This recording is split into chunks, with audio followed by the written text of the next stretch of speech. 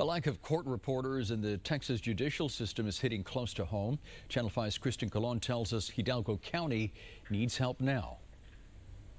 Hidalgo County has 4 vacant court reporter positions. This number might not seem high, but it is. Some Hidalgo County judges need to coordinate their schedules with the reporters to avoid canceling official court proceedings. A case cannot go forward without a judge or a court reporter. Any official court proceeding needs to be on the record. That job belongs to the individual typing away, or officially known as writing, beside the judge. It's crazy. We probably have right now 6 people on hold hoping we can help them tomorrow. And that's with the, many that we're helping. We like to help everybody, FYI, but we just... Yeah, we've turned down already today probably 4 or 5 depositions for tomorrow because we're just short. We don't have enough bodies to cover those jobs. Romero and Hill have worked as court reporters for more than 30 years. They are not hired directly by the county. They prefer to freelance.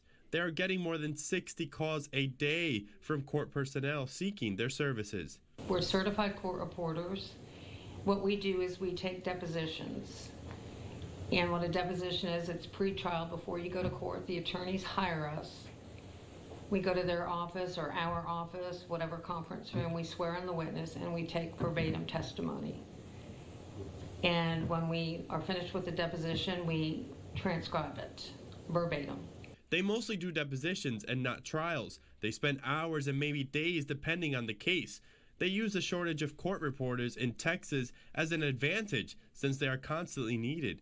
Both of these women are based in the Valley. They take positions in other Texas cities, some as far as Houston. Channel 5 News spoke to the Honorable Noe Gonzalez from the 370th District Court. He says one of the issues the county has is keeping court reporters for a long period of time. Retirement and pay are also issues. More often than not, when my court reporter has to step out or go to the doctor or take care of something personal or is out of town and I don't have a replacement, we can't carry anything out that's official in the courtroom. Gonzalez says other counties in the Valley have the luxury of having court reporter assistants. That is not an option in Hidalgo County. He says this is why they're forced to contract freelancers to step in and help. That costs more. He adds more court reporters need to be hired. Channel 5 News spoke with a representative from the Texas Court Reporters Association. She says there is a shortage statewide, but areas like the Valley tend to suffer more. She adds people need to be exposed to the court reporter's position earlier in their lifetime so it can be an option. Trade school is needed and a certification from the Texas Supreme Court as well.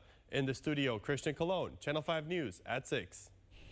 If you're interested in becoming a court reporter, you can find out more at our website, krgv.com, in this Channel 5 News Extra. You do not need to have a degree to become a court reporter, but you do need a certificate.